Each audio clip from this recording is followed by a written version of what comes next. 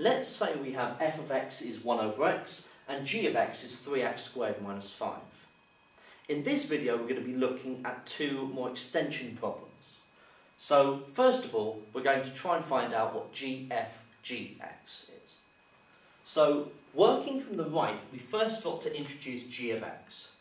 So this is g f of g of x, so 3x squared minus 5. Okay? So 3x squared minus 5 is then going into 1 over x.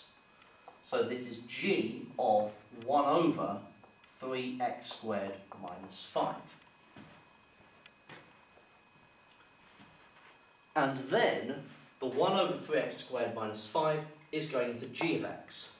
So this would be equal to 3 lots of 1 over, so I'll put the 3 there, 3 over 1 over 3x squared minus 5 squared.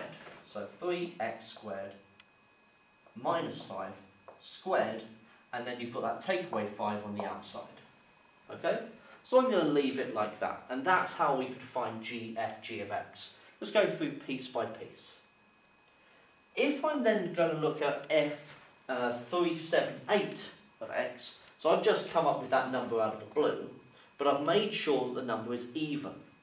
Because if I look at f2 of x, then this is 1 over x, or 1 over 1 over x, which is the same as x. So that means that f is its own inverse. So each time it's being applied, it is inverting itself. So because 378 is even, f378 of x would just be x. Okay? If I'd chosen an odd number, I would have had 1 over x here.